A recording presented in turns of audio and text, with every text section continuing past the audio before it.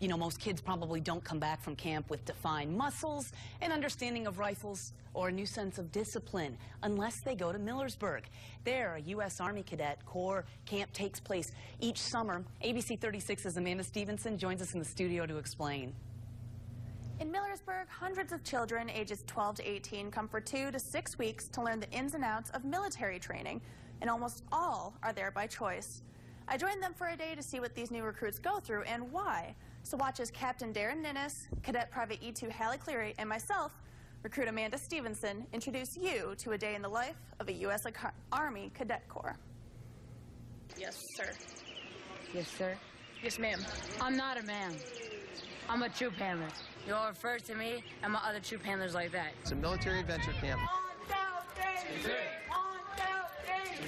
We're trying to give these young men and women a taste of what it's like. 1, 2, 3. We get some young men and women who, you know, hey, they play Call of Duty on their Xbox and they want to come and find out what it's all about. Did you just call me a sorry troop handler? Sorry, troop handler. I'm not sorry troop handler. My apologies, troop handler. The U.S. Army Cadet Corps is primarily a career exploration program for young men and women who are seeking information about what it is to be like in the military. They find out it's not exactly like Call of Duty on their Xbox. No! They're just like, come on, you can do this. You got this. It just builds your confidence up so much, and then you're just like, you can do anything. Come on, you got it. It's been really, really hardcore. I just finished PT, or most of PT, physical training. I couldn't do it. I feel like somebody kicked me in the stomach. And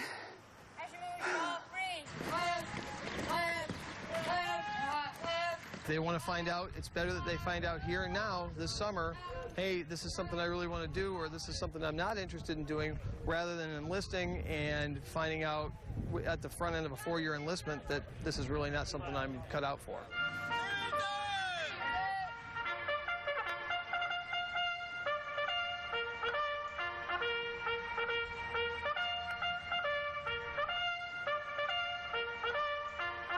A lot of young men and women nowadays, you know, they don't get out and experience a lot of things. They spend a lot of time, I hate to say it, on the couch, playing video games, whatever that is.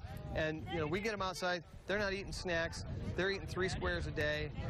They're doing physical training in the morning. They're experiencing a lot of things. So it's definitely different than what they normally get.